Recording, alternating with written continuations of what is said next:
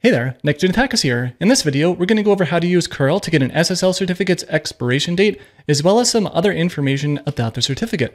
For example, if we go to https example.com here, we can see we're doing a regular curl request. Here's the entire body of the response, but we're not getting some, information about the SSL certificate. So let's start adding some flags to this command here. And we'll begin by doing -I, which is just going to do a head request to the server instead of a get. This way we don't get the entire body of the response here. Notice there's no HTML. We just get all of the headers back here in the response, which is, getting us halfway there.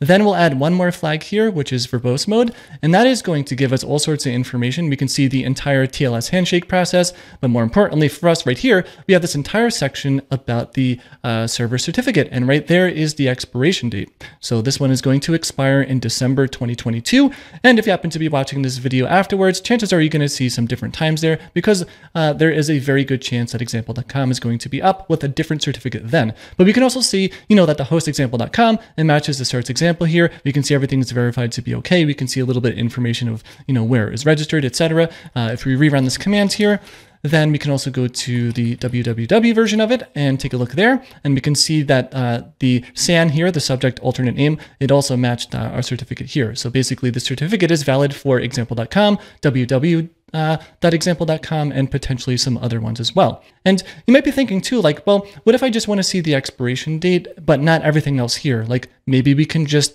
very quickly grep that out for like expire date, right? Doing something like this. And spoiler alert, like this actually is not going to work as you might think. So if you do this, then we end up getting all the output that we got before, but then curl is actually going to throw an error here because it didn't find any matches. That is because curl actually writes all of its output to standard error, not standard out. So grep doesn't really find anything because there's nothing in standard out to look for.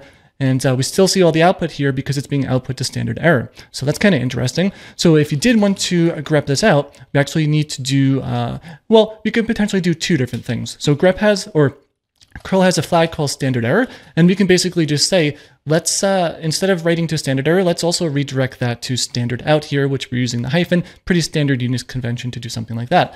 And now when we do that, all of curl's output is being sent to standard out instead of standard error, and then we can just grep for expire date, and then everything works as we like. And alternatively, instead of using this built-in flag for curl, we can also just do the standard way on the command line to do this, where we can just, if I can type many different crazy characters here, where we can just redirect standard error here to standard out, and then that should technically work the same. I actually prefer using this method here because, it is a Unix or Linux convention here to use dash to determine things are, being redirected to standard out, depending on what context you're doing. Maybe this could be like reading something from standard in as well. But yeah, in my brain, it's a lot easier to parse this to be like, okay, yes, we're redirecting standard error to standard out this way instead of this way over here. But yeah, that's a quick way to grep this out. And then from here, if you wanted to even further parse this, maybe you just, care about the date for whatever reason for some script that you're writing, you can just always cut that by, let's see, the delimiter. Well, let's just use the colon there, and then we will get everything after this colon here, which will be the second thing. And nope, that is only going to get us December 9th. Oh, duh, yeah, because there's colons here as well. Okay, what do you do with cut? There is a way to get not just like the second item, but like the second item and then everything after that as well. I think you just put a dash at the end. Yep, there we go, cool. So that's a little trick there with cut. If you just wanted to get more columns instead of the second one, boom, you can get them all after a specific number.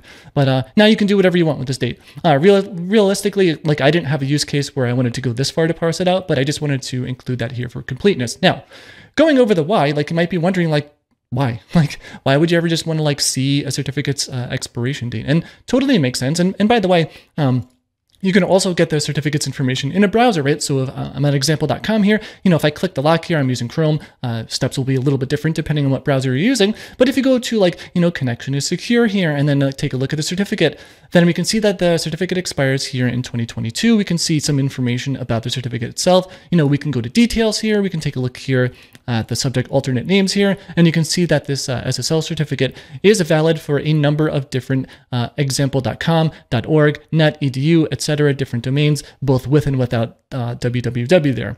And as you can see here, if you just wanted to check the certificate of a site, having to click, many different buttons here, it's not like the end of the world, but to me, it's a lot faster if you can just, slam a good old IV with curl and then then you can just get it here. Or if you want to get fancy, maybe you can do VI instead. So usually when it comes to like muscle memory type of things, I like to think of like things that I already know about as an association. So in this case, VI, it's like, ooh, that reminds me of Vim. Like, I don't know, that has nothing to do with SSL certs, but you can do the other way around too, like IV, like, I don't know, like if you're in a hospital, like an IV could help you stay alive, and like your SSL cert helps your site look like it's still alive instead of getting a scary like insecure warning. So whatever allows you to memorize these flags, yeah, let me know in the comments below which one you prefer, or like whatever crazy analogies you like to make in your own mind.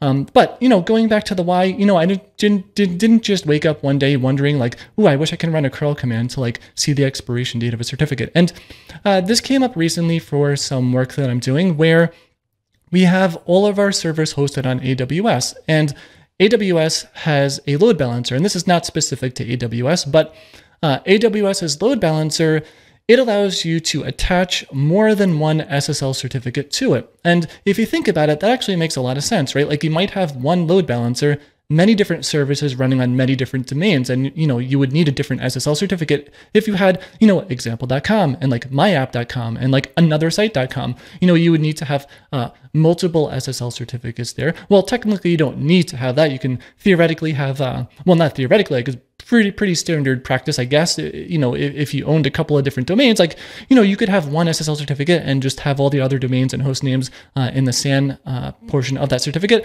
very similar to what example.com was doing, and we just saw that in the browser before. But if you want to have separate certificates for each domain, like the root domain, like example.com, you can totally do that and attach multiple certificates to the load balancer. And yeah, so we were in the process of switching out an old EV certificate. So I don't know if you noticed this or remember this, but a couple of years ago, a lot of browsers, they would show in green text next to your domain name, potentially the company name of the site that you're visiting. So Google did this, GitHub did this, a lot of big different tech sites used to do this, where, you would see like GitHub Incorporated or LLC or whatever, and then you would see like github.com. But browsers stopped showing that, I guess.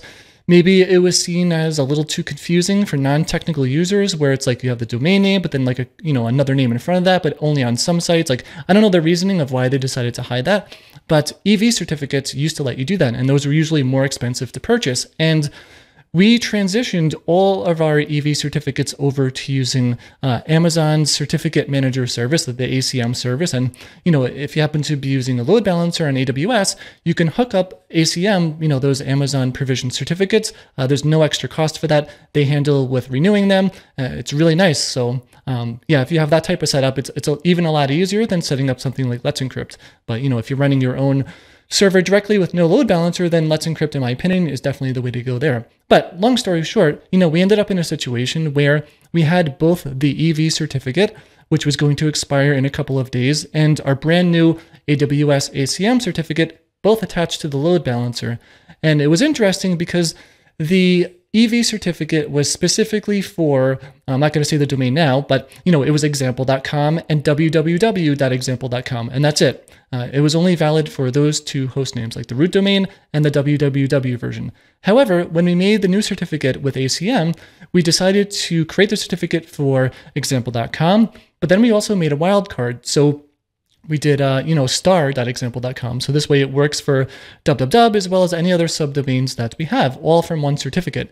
And what's interesting about the way AWS works when picking which certificate to use, like it'll first like match on the host name, I guess. Like, I don't know, their docs aren't clear on the exact ordering of their algorithm, but it will match on host name. And it probably considers like an EV certificate, I guess, to be better than like a generic one, a regular like ACM certificate where you wouldn't see the company information if browsers still showed it. And it will also very likely pick exact matches over something like a wildcard. So if you went to www.example.com, chances are if there was a valid certificate that was an EV certificate that actually explicitly matched www.example.com, it would choose that one instead of like picking the wildcard one. But long story short, I wanted to like absolutely make certain that when we go to, www.example.com and example.com, that our new ACM certificate was being used for both of them.